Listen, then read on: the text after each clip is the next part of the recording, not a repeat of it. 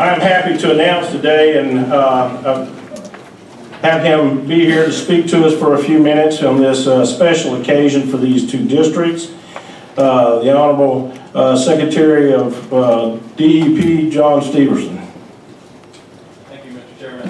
I haven't been called honorable too much lately, so I really appreciate that. Well, good morning, and thank you all for inviting me to join you here today to kick things off, and also for the hard work of both of your districts. We talk a lot about your service on the board, and I truly appreciate that. But there is so much staff work that goes into this, both at the districts and at DEP.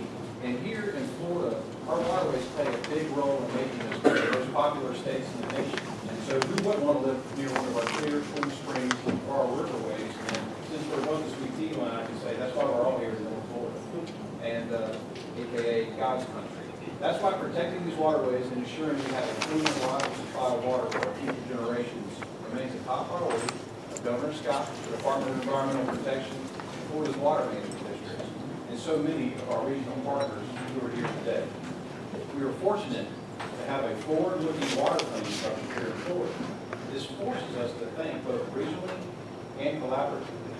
Through programs like the North Florida Regional Water Supply Partnership, DEP and the water management districts work collaboratively with other agencies and stakeholders to implement effective and consistent water resource planning and management.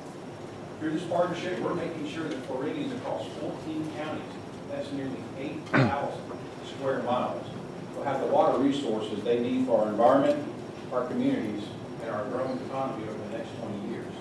By working together not only at the state government level, but also with stakeholders from local government, utilities, agriculture, and the environmental community, we've created a plan that identifies key water conservation efforts and alternative water supply projects that will ensure our water supplies meet our future needs.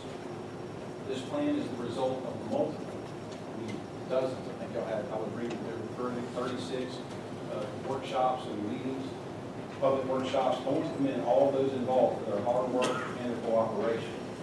I look forward to working with you all as we work to protect and preserve our water and natural resources. I can't say again, I know Mr. Chairman, I came and visited y'all and trying to get around to each of the districts, but thank you again so much for what you do. Ann and I were talking earlier, this is a relatively new partnership. Now, new in government terms, this is within the last 4 years that this has happened. This wouldn't happen without the leadership of Governor Scott and the leadership of your executive directors here. What Noah and Ann are doing to provide for this area is very, very meaningful.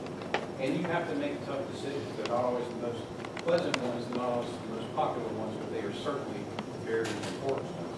So once again, I appreciate your hard work and dedication. Thank you for even better. Thank you, Mr. Chairman. Thank you, Mr. Secretary.